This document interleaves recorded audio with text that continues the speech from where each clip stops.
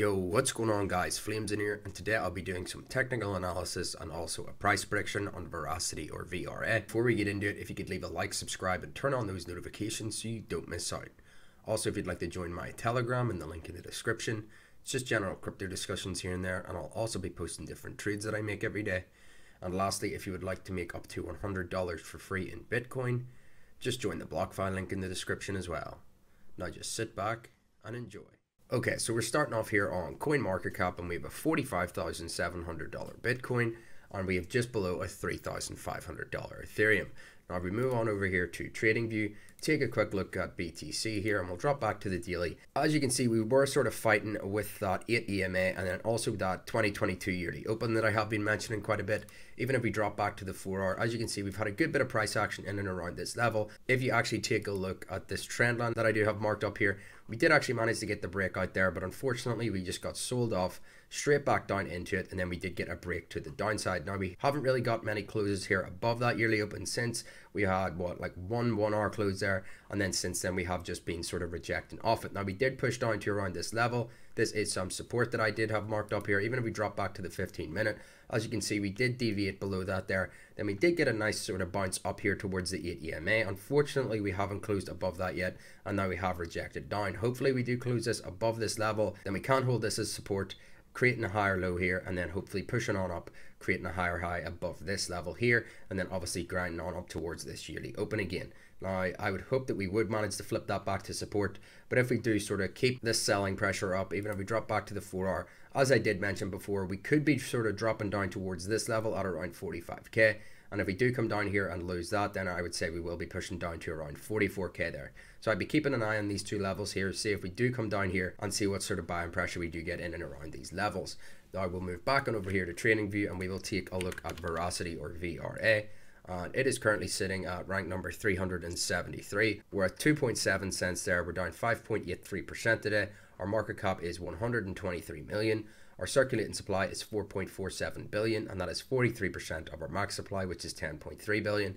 Then our total supply is 19.4 billion. Now if we move down here, our all-time high is currently sitting in and around 8.6 cents, and that was on November 1st, which was 5 months ago, and we're currently down 68.25% from then.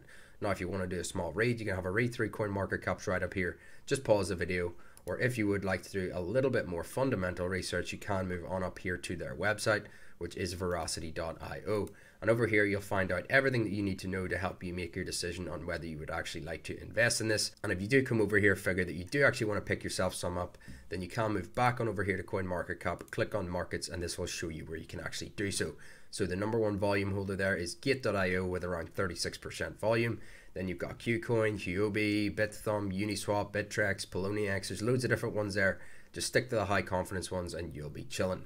Now we'll move on over here to TradingView. We'll take a quick look at this, do some technical analysis on it, and then I will also give you a price prediction as well towards the end. So as you can see, a few videos ago, it might even have been the last video, I did tell you to have some buy orders in and around this horizontal support that I had marked up. We'll actually take the volume off here so it's a little easier to see. And that was also confident with this more macro trend line that I did have marked up here. As you can see, once we did come down to around this level, we did actually get a nice bounce up. So if you did have buy orders laddered from this level down to here, even from this bottom, you would be up around 98% to the highs, and then to current prices, you would be up around 76%.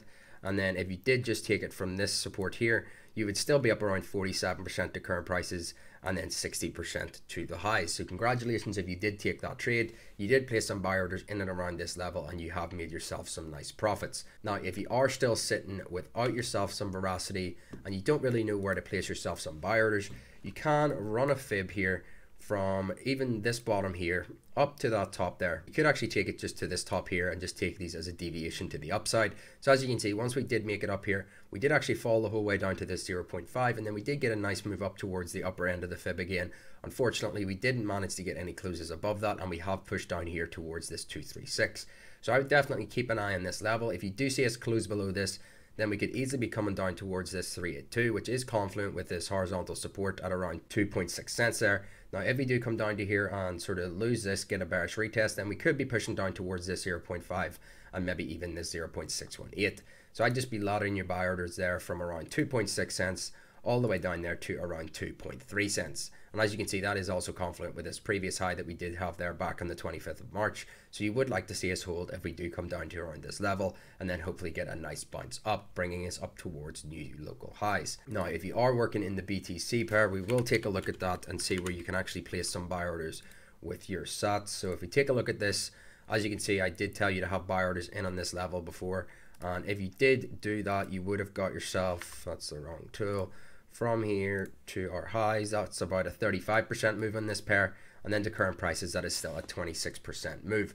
So similar sort of story here. If you are looking to place yourself some buy orders and you don't actually know where, you can just run a fib from this bottom up to that top. And as you can see, we have actually pushed down towards this 382 and got a sort of small bounce up there.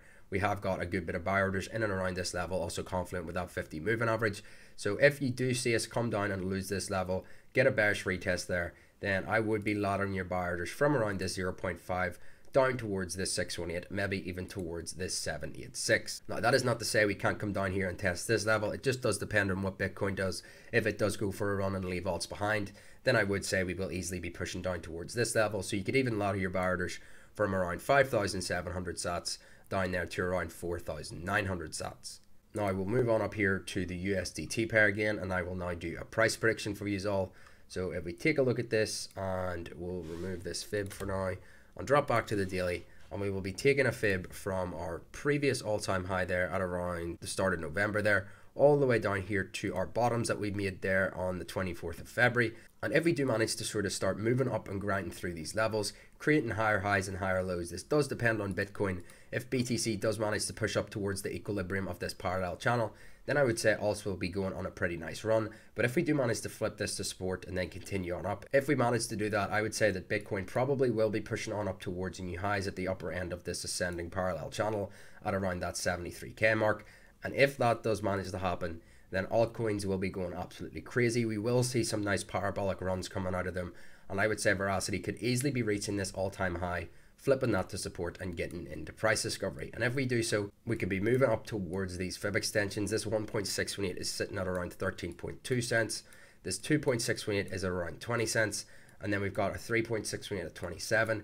If we actually do continue moving on up here, our 5.618 is sitting in at around sort of 42 cents. And honestly, I'm going to take a look at this psychological level at around that 50 cents mark. Now, this may sound crazy, but I have said that we could easily see a $1 Veracity. It may not happen anytime soon, but in the future, I could definitely see it pushing up there.